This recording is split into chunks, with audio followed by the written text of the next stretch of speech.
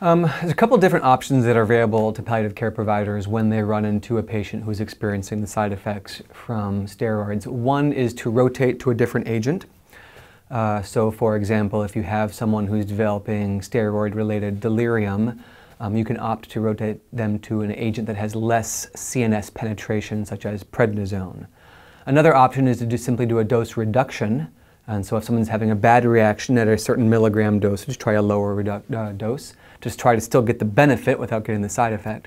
And then finally, the last option would be to stop altogether. Usually stopping these medicines at once doesn't have any long-term problems with it. They generally have a pretty long half-life and they remain in the body for a while. And usually you can see an effect within 1 to 3 days. And so if by 5 to 7 days you haven't seen an effect, that would be a good time to think about stopping it altogether. Or if you start to see some side effects from stopping abruptly, you can slowly taper the medicine over the course of a couple weeks too. I'd say for me it's that we use these medications, this class of medications, steroids, so often in our patients, and they can have such a powerful positive effect. I can't tell you the number of times I've walked into a symptom crisis and simply by starting them on this class of medicines, having dramatic results, whether it be pain management, whether it be nausea management, whether it be pain control, and in being able to teach people how to use them most effectively while minimizing that risk of side effects, I'm hopeful it will allow for our attendees to be more confident users of what I think are a very important class of medications for comfort. We're always managing the risks and benefits of everything in palliative medicine, whether it's a surgery or medications, and these medications have a lot of benefit. They can be used very effectively and very quickly, but they also carry with it a lot of side effects. And so just being cognizant of what those side effects are, what to watch out for as you're using the medications, and how to educate families and patients about what to watch for is just really important because we use these medicines so often. I can mention one. One is that, broadly speaking, when we look at the use of steroids in our palliative care patients, probably dexamethasone is the steroid of choice for a couple of different reasons. Number one, it has the least impact on fluid balance, and so thinking about fluid retention and swelling and edema is the lowest risk of that. It has the best CNS penetration, which means that it has the highest likelihood of giving us some of our centrally mediated effects that we're looking for, which includes nausea management, boost in energy, boost in appetite, and it costs pennies. So it's the medication that I want people to walk away with. If I had to choose a steroid for most of my patients, it would be dexamethasone.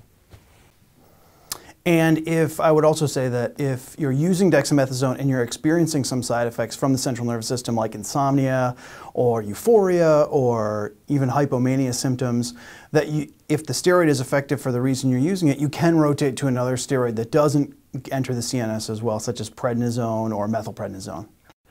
And maybe the final point, or at least another point that I'd like people to walk away from, is that should I develop a serious illness and should someone in the audience be taking care of me, please give me dexamethasone. I haven't had it before, but it sounds wonderful.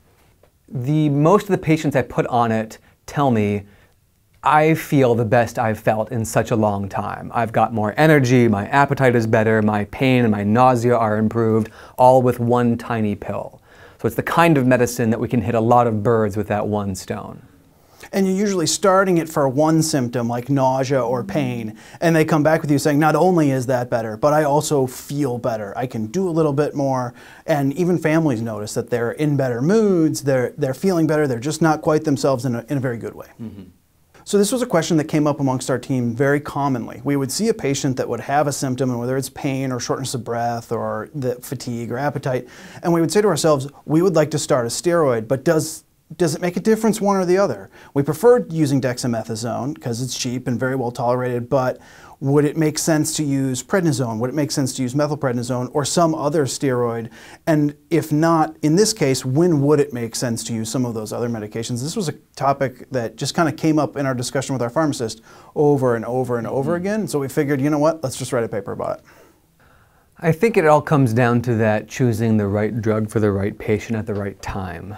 And so just as you heard Tom say, We really want to be making sure that we're selecting, when we think a corticosteroid is the right answer for the symptom, are we choosing the best possible one to give them the best chance of positive effect and the lowest chance of adverse effect. And so I'm hopeful that they'll walk away with some real practical knowledge to make them more informed prescribers of these medications. And then just having a higher awareness of what those adverse effects are. Lots of studies indicate that physicians tend to underreport the adverse effects of corticosteroids, even though they can have an effect on patients' quality of life. And so knowing what those adverse effects can be and just being mindful of them, being on the lookout for them, because they can easily be addressed with a rotation or a taper or a decreased dose. The data for corticosteroids, despite its very wide use and very prevalent use in our palliative care patients, there's very little data to actually support the use of it in well-designed randomized controlled trials. There's lots of anecdotal data and case reports and so on and so forth, but there's not much data to really not much high-quality data to really drive home the benefits of corticosteroids. But despite that, everybody is very comfortable using them and uses them often. In general, I think doctors tend to underestimate side effects when you actually ask patients. We think the drugs are great. Sometimes our patients disagree with us. Well, so I would say that palliative care is a team sport, and whether it's going into family meetings with social workers or collaborating with your friendly neighborhood pharmacist, I would say the first step, at least for us when we started this project, was to talk to one of our co-presenters who is a pharmacist, and having that member of your team or that go-to somebody for questions about this can be invaluable. There's also a great article by O'Neill, Marks et al. That goes into some more depth about this topic. I highly recommend it at the American Journal of Palliative Care.